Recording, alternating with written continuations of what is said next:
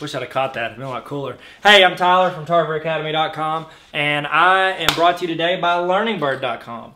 So make sure you check them out and check out TarverAcademy.com.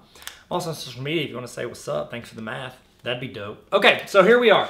We're looking at pyramids. I'd probably say there are a few pyramids that you've heard of that are maybe think they're so important, and they're just like the most pyramids in all the world, and they're just like Mr. and Mrs. Pyramid walking through their special kingdom on Game of Thrones and just pumping and flexing, whatever.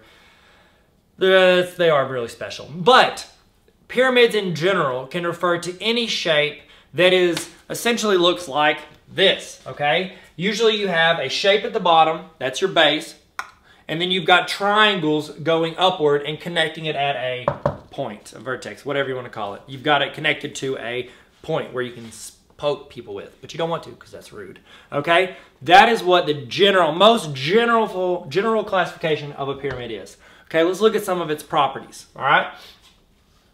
A pyramid is a three-dimensional shape, so it's not flat like a circle or a square, rectangle, or triangle, anything like that. It is a three-dimensional shape. That means that you can hold it, unless it's big like the real pyramids, and you're like hugging it like this.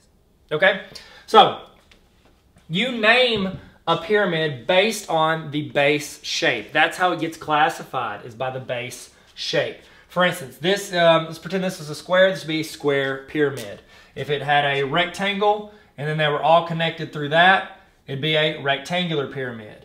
If I had made a triangular base and then they were connected through that, it would be a triangular pyramid. That's the ugliest pyramid I've ever seen. I'm so sorry.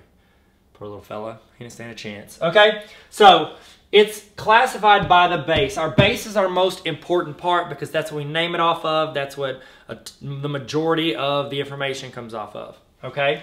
Other than that, it's built with triangles. Triangles are essentially put from the length of whatever those sides are of that base and then folded till they come to a point. So that's what the shapes are made of, triangular sides.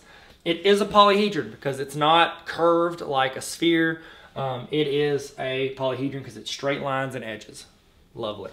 Okay, so those are the main things about a pyramid. Pyramids don't have a lot of super facts, essentially. I will tell you this fun fact. Like if you have, like say, you know, with a prism where you connect like a shape, and then it's connected by those rectangles. If you did that for this, like if you connected this and it was connected to the same edges as this, wow, that's a terrible drawing. But say this was connected, that would be about 1/3 as far as volume goes of that whole thing. So that's kind of a cool little fact. Other than that, you've pretty much learned about pyramids today, ladies and gentlemen, whether you want to or not. So thanks for getting your learn on. Check out LearningBird.com and check out TarverAcademy.com where you can find more educational videos for your eyes. Peace! Oh, behind the back. Nailed it.